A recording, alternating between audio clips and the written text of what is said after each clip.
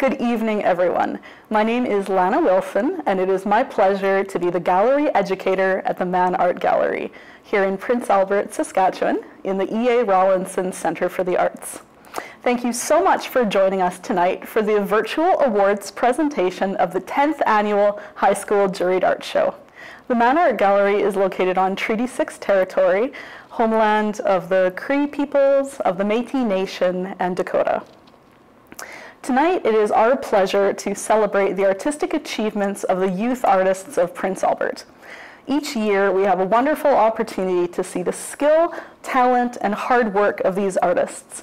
It really is hard work. It's the attention to detail, focus, practice, and dedication to realizing their vision that enables these artists and these works to be so successful in seizing and holding our attention. This year, we're very thankful that the High School Juried Art Show can take place in a dual format, both online and in the gallery proper. Last year, the exhibition took place entirely virtually as the gallery was closed during the onset of the pandemic. It's wonderful to be able to return to the gallery and have the majority of works physically on display here on our walls as we celebrate the 10th anniversary of this exhibition. But we still have images posted online and projected in the gallery for safe viewing from across the province and around the world. I would really like to thank my coworker, the registrar, Tia Furstenberg, for all of her hard work in photographing the exhibition, putting the works online, and doing all of the graphic and website design for this exhibition. Thank you so much, Tia, for that work. I know the students, teachers, and their families appreciate it. The Mann Art Gallery's first annual school art exhibition took place in April and May of 2004. There was elementary and high school work shown as part of the school art exhibition for a couple of years, and the first high school juried art exhibition was juried by director-curator Griffith Aaron Baker and educator Twyla Exner, and that took place in May and June of 2012. Since then, the Mann Art Gallery has displayed 704 artworks by a similar number of students in this space.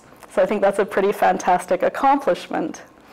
We are grateful to all of the students and teachers who submitted these works.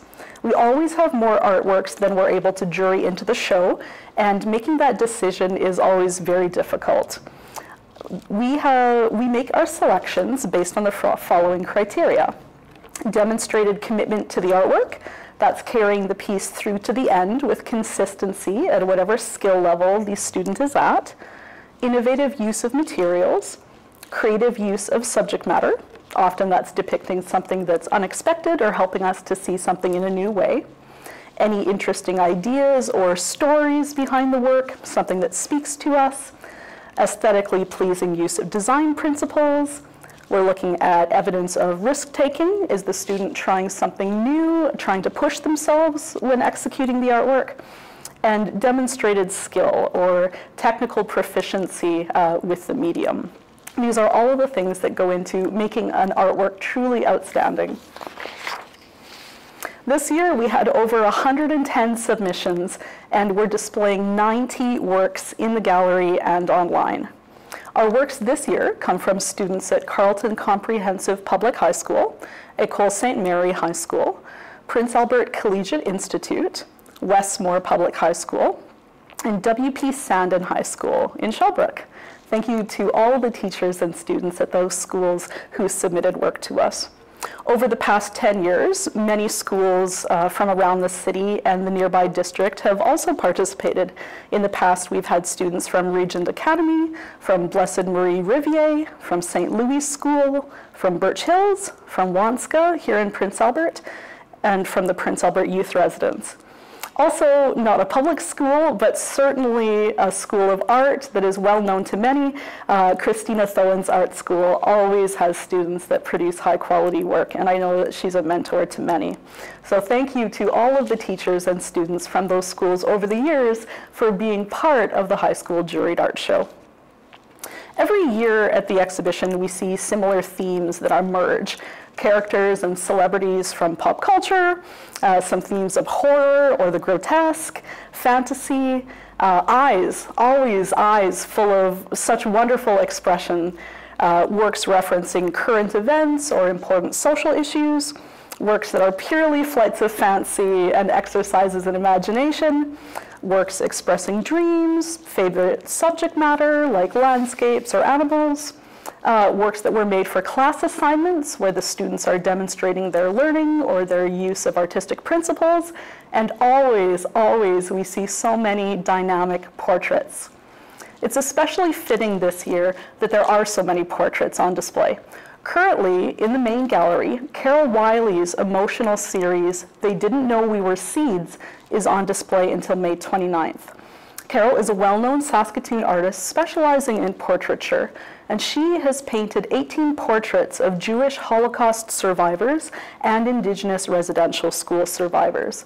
With these 18 large-scale portraits in the main gallery, it's very fitting to have 2 portrait walls in the project space and the education studio as well.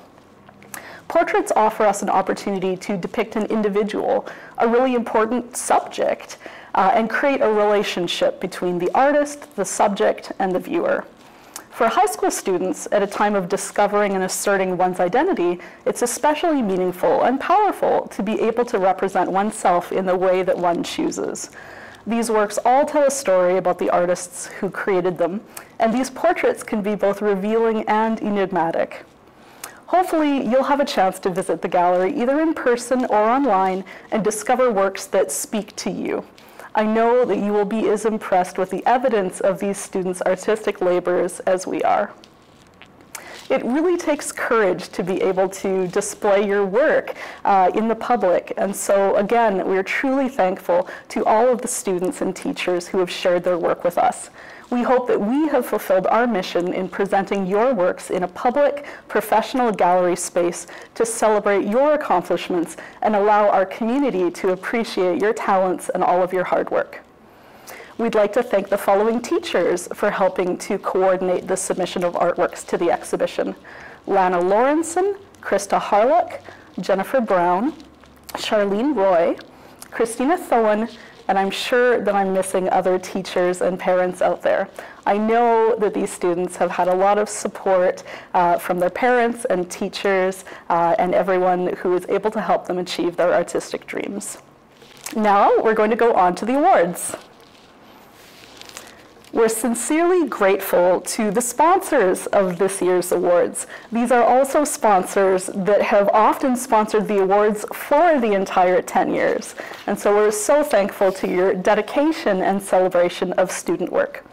The Prince Albert Council for the Arts, the John V. Hicks Fund through the Mann Art Gallery, local artist Cheryl Ring, On the Avenue Artisans Gallery, and the Kyla Art Group. Your dedication to youth art is what has encouraged and recognized so many of these students over the years, and also, I'm sure, helped them to purchase art supplies. So, our awards are as follows. To start with, the Creative Clay Award is sponsored by Cheryl Ring, local visual artist, and the award goes to Ruth Santiago for the artwork entitled Super Flat Zen. I was immediately struck by this artwork as soon as I opened the box. The playful colors and the multiple levels of this work really made it stand out. I love the sense that the fish looks like it's underwater, and then you have these 2 additional tiers of the lily pad and the flower. I thought there was a great attention to detail in the scales of the fish and the petals of the flower, and I really loved the texture of the tail. It really comes together to create a unified artwork, and it brought me a lot of pleasure. So thank you and congratulations, Ruth, for creating this work, and thank you to Cheryl Ring, herself well known as a clay artist, for sponsoring this award. Cheryl Ring has also consistently sponsored a second award called the Juicy Color Award, and this is an award that goes to exceptional use and attention to detail in the use of color. This year, the award goes to Kieran Lanois for the artwork entitled Tribal Leader, and that work is just behind us on the wall here. This is a fantastic portrait that has incredible attention to detail in the eyes, in the shapes and wrinkles in the face.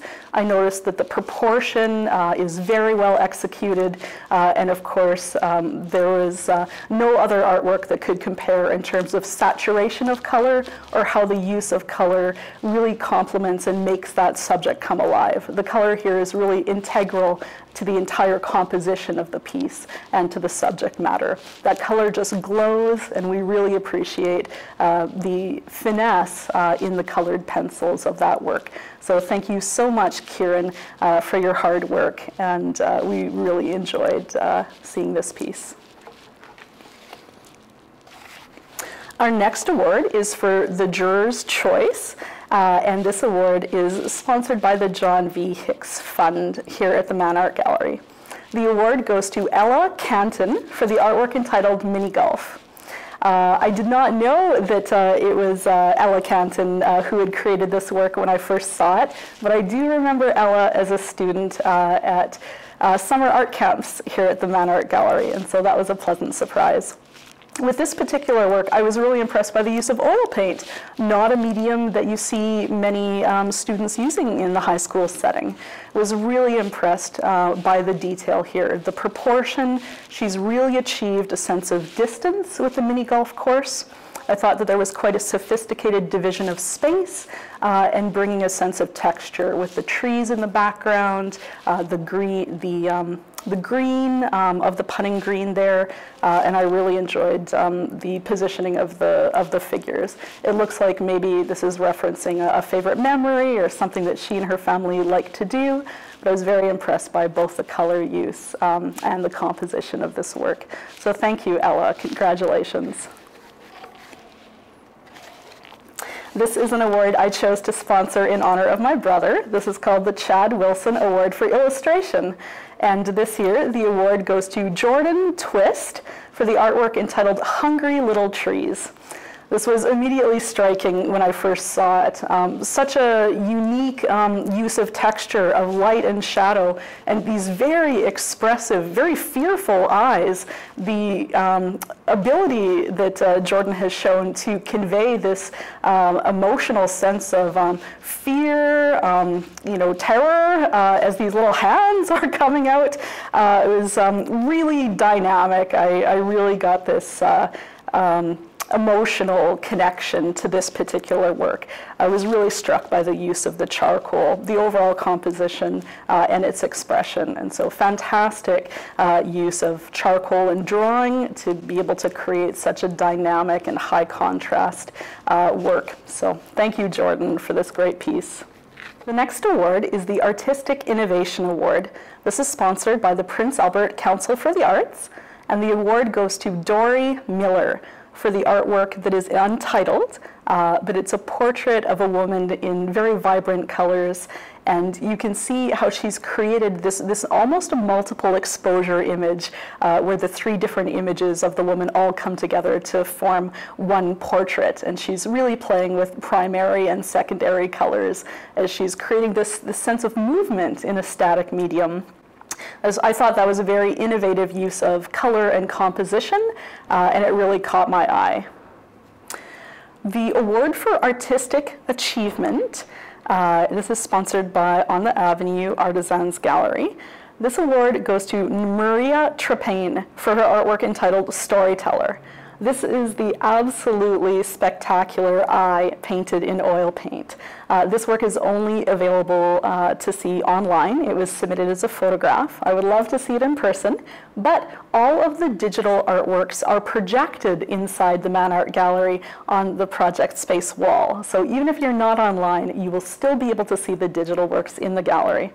I think you'll agree with me that this eye is so realistic, I could swear that I could see it blink at any moment. There's a wonderful sense of reflection, a sense of wetness across the surface of the eye, incredible attention to detail being paid to the highlights and the shadows that really model the iris, the whites of the eye, and the lash line. So really an outstanding work. Fantastic color sense in terms of achieving flesh tones as well as the white and the pupil of the eye. So thank you so much, Maria. I recognized your name right away from previous works, and that's true of several of the award winners. I do recognize your names, and sometimes I can recognize styles over the years. So congratulations to Maria for the Artistic Achievement Award. And our final award of the night, the Best in Show Award, sponsored by On the Avenue Artisans Gallery, is presented to Tia Lee McCallum for her artwork entitled Cut Braids. This is an artwork that is so emotional and so difficult for many people in our community to see. We see an older figure in the foreground and what I imagine to be the image of her younger self in the background. I believe it's referencing residential schools and a lot of the pain that has caused to so many people in our community. The emotion is so powerful in this, but the way that Tia Lee has created the composition, the play between the figure in the foreground and the background, the play between present and past, the way that the braid is referenced in the upper left down to the lower right, that composition really helps to get the message across. So does her technical proficiency with the pencil. Again, in these set of portraits, her incredible attention to detail in the texture of the face, in the eyes, is really what helps this portrait come alive and is what underscores that emotional intensity. It's for all of these reasons that this is a truly outstanding artwork that is so compelling. It's also a work that, again, happens to speak so clearly to work by Carol Wiley inside the main gallery. And so, again, I really hope that you have a chance to come and view this work and all of the artworks in person here at the gallery, in addition to viewing Carol's show. So thank you, Tia Lee McCallum, and congratulations again on this truly outstanding artwork. Thank you and congratulations to all of our award winners and all of our award sponsors. In conclusion, I would like to thank all of the sponsors of the Mann Art Gallery that helped to make exhibitions like this possible. These organizations are truly investing in our community when they're supporting public institutions like the Mann Art Gallery. We're grateful for funding from the City of Prince Albert, at the provincial level from SaskCulture, at the federal level from the Canada Council for the Arts. The major sponsors for the education program this year and in past years are the Community Initiatives Fund and the Community Grant Program, and those receive significant funding from Saskatchewan Lotteries. As always, the Mann Art Gallery would not be here in its present form without the patronage of Diane and Roger Mann. So, thank you so much to all of our sponsors, thank you to all of our teachers, and thank you to all of the students for having the courage to share your work with us. I hope that the rest of the community can join the Mann board and staff here in celebrating the artistic achievements of these young artists, and we hope that you will feel proud to see your work on these walls. We're truly proud of you. We all want to encourage you in your future artistic careers, and thank you again for sharing your skills and talents with us. Thank you so much. That you have a chance to vote for your favorite artwork. We want to thank the Kyla Artist Group, as always, for sponsoring the People's Choice Award. You can vote for this inside the Mann Art Gallery. Fill out the ballot box by the door. You do only get one vote, so I know it will be a difficult decision. Online, you can select your favorite of the digital-only submissions at the Mann Art Gallery website, mannartgallery.ca. And for the digital artworks where there's photographs, you can click the heart to indicate a like. So thank you very much. We really look forward to seeing who will win the People's Choice Award. You have until May the 29th, the last day of the exhibition, to cast your votes.